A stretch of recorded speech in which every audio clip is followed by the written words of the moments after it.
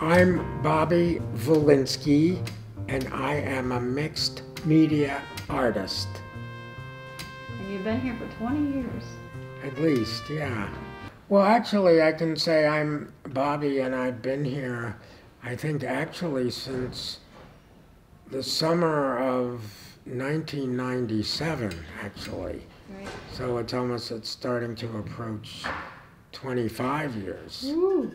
No wonder I feel so old.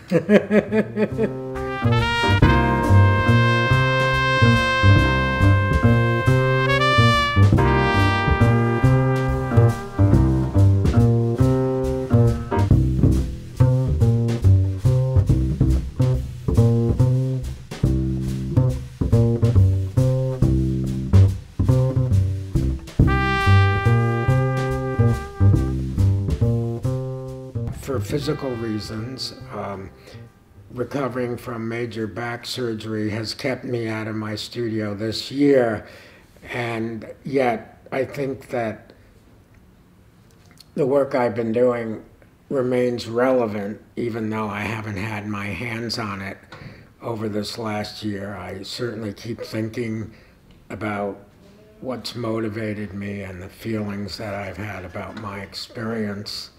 I was still using acrylic gel transfers of images, but kind of figuring out a way to put them in order.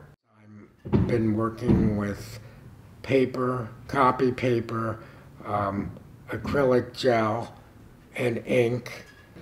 A lot of my process has been taking copies of old images, whether drawings, on ink, and tearing them up. I guess the act of tearing up paper has been powerful for me because it's an indication of veering away from a very concrete or specific image or picture that might be recognizable. It fulfills feelings of anger or tears or wanting to cry. One thing that I hadn't thought of until now, abandoning something or abandoning some experience or abandoning a direction or a goal or an objective.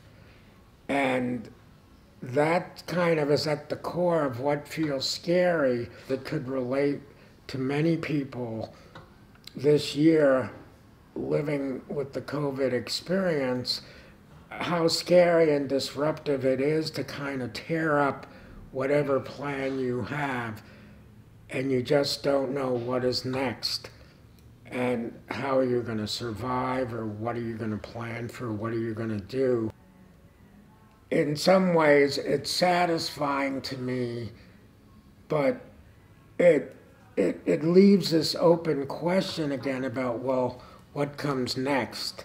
What strikes me in terms of actually coming back and seeing my actual work since it's been like about 8 months, as opposed to just seeing images of it, I feel that there's not only a life or vitality to it, but it's been an expression of my own physical experience.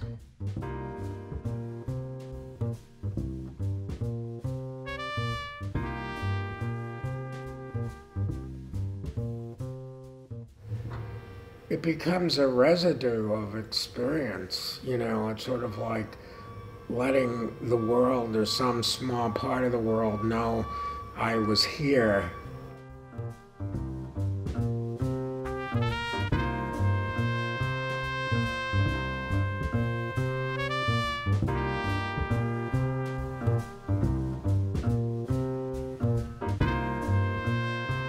One of the things that's been special for me in terms of the Open Studios experience has been that having people come in and share their responses, whether they're asking questions or whether they're just kind of excited to associate some response to what they see.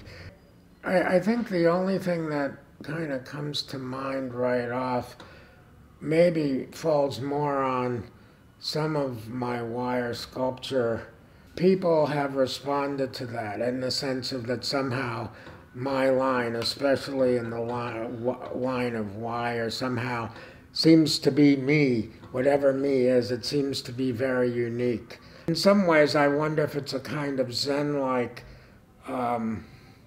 activity, you know, just this endless kind of coiling, almost to the point of boredom, because I, you know, like, how much will I need to coil to kind of begin to get a piece to have enough structure and strength to stand on its own, which has always been my objective there, and that's always really satisfied me. The lines, the lines before seemed to be part of something recognizable, or still holding on to, gee, if people know what the image is or says, there's something very safe and secure about it.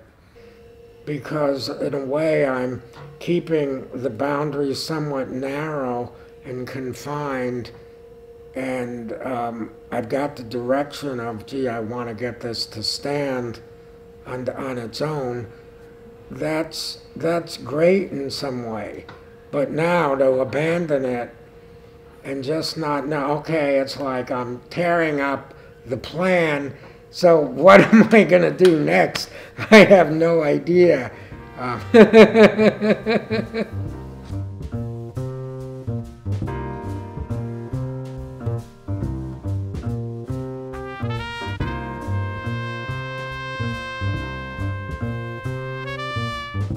Even before the whole COVID thing developed and then certainly moved into place, I started taking pictures of a tree outside of my window. I live on the 6th floor of a high-rise in the middle of Cambridge.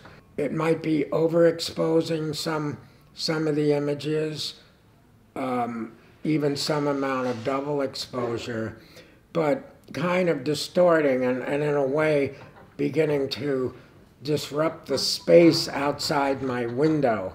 It is trying something new, and even though I don't have my hands on like tearing paper and getting things wet or then coating it with acrylic gel, there's still something about making use of my creative process. And one good thing we have as artists, even if we lack means and for sustenance, I mean, we have our creative sustenance. I think the idea, if we can tap into our creative impulses, we're never going to be bored. You know, we will always have more to do or things to engage us than we'll have time to, you know, satisfy. So.